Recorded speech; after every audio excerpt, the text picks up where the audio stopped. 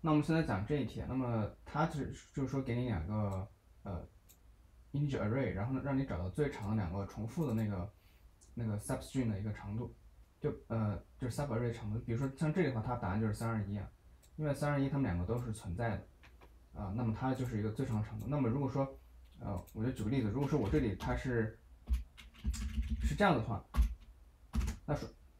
那它答案应该是4，因为它这里就是3210，那么这里也有3210。好，那么这里怎么做呢？其实我们这里就是会用到一个 DP 的一个方法，就是说我们也可以用那个 brute force，就是一个一个去检查，但是这样的话就会时间复杂度就有点高。那我们想的就是用 DP 的方法，就是说我们把那个第一个 array 我们就放这里，就是123210，对吧？那么第二个 array 就是321，对吧？我先把问题搞得稍微复杂一点，这样大家容易理解。那我们怎么做呢？对你们要是有问题的话，你们可以现在就提出来。没问题，那我继续讲。那就比如说我现在是把它放到上面，然后我们就假设我现在只是用3跟它们做匹配。那么3做匹配的话，那么就是3跟1是没有匹配嘛，那就是0。那么3跟2匹配那就是也是0。那么3跟3匹配就是1，对吧？因为我3跟3是可以重叠在一起的。然后我到这个地方就是3跟2，那么它又是0。那么3跟1又是0，3跟0又是0，对吧？那么2的时候，那么2跟1也是0，那么2跟2是1，对吧？因为我这个2跟2它可以是匹配的。那么2跟3也是0。好，好，我想强调一下，这个就是就是让你知道怎么去做这个。那么这个2跟这个2匹配，那么它是不是1呢？那么其实它不是1啊，就是我们这里转换方程是，如果说它跟它遇到是相等的话，那我就是要往前，就是往前追溯一下，就是说我追溯到这个点，看看它这个点是不是是多少，也就是说我需要它这个点加上1，就是假如说我这个2跟2是匹配的，那我就需要它在那个 DP 这个地方的值呢加上1，那其实它就是2。这个地方大家有没有问题啊？哎，大家说话，不然你没有 respond，我不知道要不要。OK， 没问题。好，No problem，it will work。Yeah。然后这里就又是0嘛，然后这里又是0，对吧？然后1来的话，我们这是1，这里是0，这是多少？这是0，那么这里也是0，对吧？我1跟2匹配不了，那么1跟1好，那么又是这个地方，因为我的1跟1是相等的，所以这个时候呢，我就会把它左上角它这个位置 DP 这个值呢，把它加上当前这个1，也就是3，也就是3，然后这地方又是0，那个轩你有没有问题？轩你在吗？ So you will need a 2-dimension array for the DP, right? Yeah. Right. Yes. What's your preference? Yeah. Okay. It's okay. It's okay. Go ahead. Okay. And then the 0, and then it's continue 0 and 0, 0, 0, 0, and then here's 4, right? Because this 0 is equal to this 0, so they match, and then we're going to go backward and to use this 3 add 1, which is 4. So so actually the answer is actually 4. Okay, we can go for all the stuff here. 0, 0, 0, 0, right? Because there's nothing 4 to match this 4, and the 7 is 0, 0, 0, 0, 0, 0. And then we found this number is the maximum number, so we're going to return 4. Okay, so that's the strategy that we're going to use for this function. So if you guys don't have other problem, I'm going to code this function now. Yeah, go ahead. Yes. Okay. Let's code now. I probably need to get the code signature first. Okay, that's the code signature. I'm going to put this strategy here and go to this. algorithm, and firstly we have to, because this is the restriction, right? So I have to check if let me see. So the learns is larger than 1 and smaller than 1,000. So first I'm going to get the learns A is equal to A learns, right?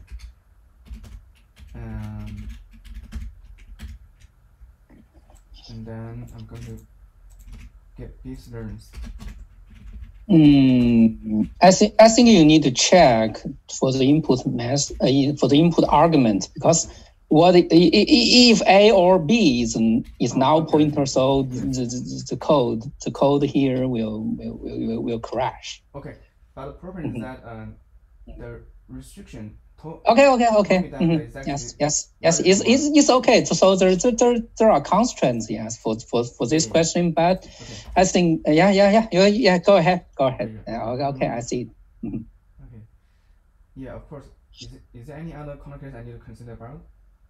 Because the learns is already larger than 1. I think there's no corner case, I guess. Okay. Gotcha. Okay. This time I'm going to initiate the DP. So the DP is a new. It's a learns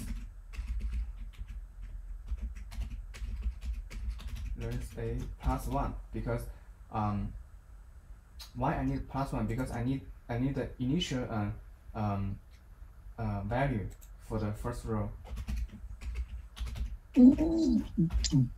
Okay, maybe I didn't draw it here, but actually initially I need this, right? And I also have this.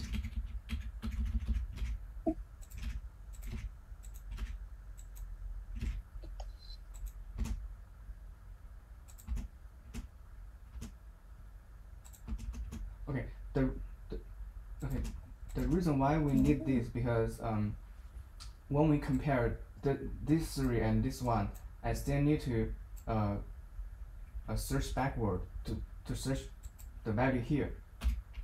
Yeah, so that's the reason I need the additional 1 row and an additional 1 column here, because when I work with the first element here, and I still need to go backwards there. And also when I check this one, right? When I check this 3 is the same, but I still need to go backward to check these elements, right? Yeah. So that's correct. the reason I need to add an additional column. Okay.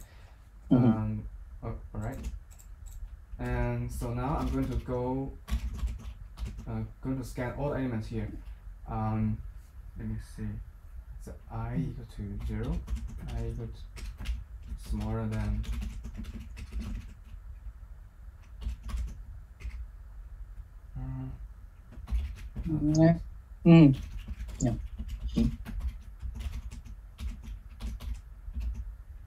J smaller than learn B and J plus plus.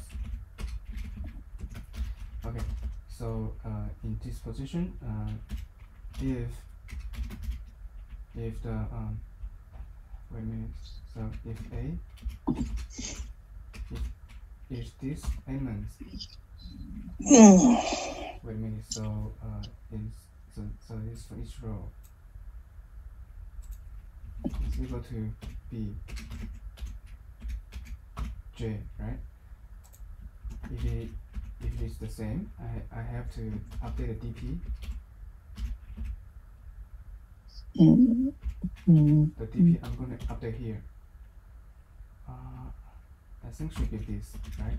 I need to add 1 because the DP they automatically. You need plus 1. Yeah. But I think you need to initial the 0 row and the 0 column first. Yes, right. You are right. I can actually initiate the 0 in the first column and the first row, but because you will use 0, 9 and 0 column here. Yeah, the reason why I don't do this here because the Java when I initiate the DP, the Java will. Oh, okay. Yeah. But, the image, yes, yeah, you're right.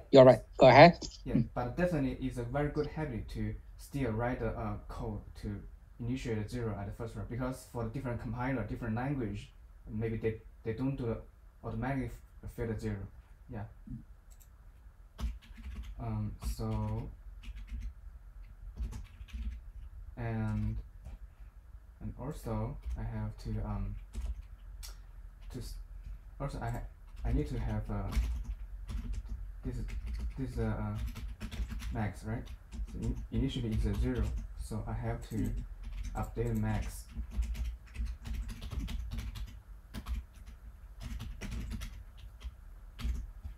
to this. Yeah. And after that, I'm going to return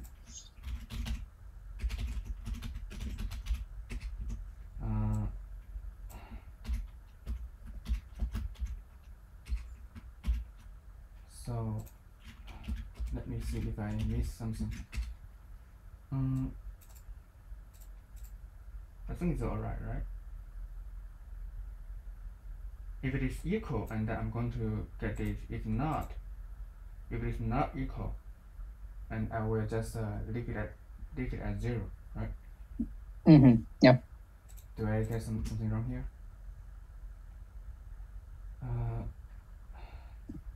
Okay, there. What's wrong? DP. Oh, sorry. Plus one. Cannot convert. Yeah, accept. Okay, passed.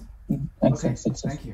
I hope you guys can learn something from this DP concepts. And yeah, and what is the time complexity and space complexity of this approach? I think the time complexity is n square, because for this is O(n), right? This one is O(n), and then I'm going to check O(n). So it is O length A multiply n length B, right? Okay, let me see. Yeah, you're right. What's the time complexity for this question? That's a very good question. Okay. Yeah, you're right. Is length A is O length A multiply length B, yeah. OMN, right? And yeah, okay, yeah, it's right. Yeah, okay. it's right. So the dynamic programming is most straightforward approach for this question, and it is with good performance. Yes, I think. Yeah. But can you try some other different approaches? Okay. Yes. More than DP. Yes, you're right. I stick on there's a brute force. So brute force that I'm going to check one by one. And other than the brute force, honestly, I don't know if there is any other method. So there's a binary search with rolling hash. So this method, I can explain the next time. I did that. Okay. Wow. It's a really. Yeah. This method we can reach. Yes, I think DP is enough for this one. Yeah, because using the rolling hash, we can reach the n of n. Oh yeah. Actually, I did the rolling hash method before with another question. I can share the question before later. But yeah.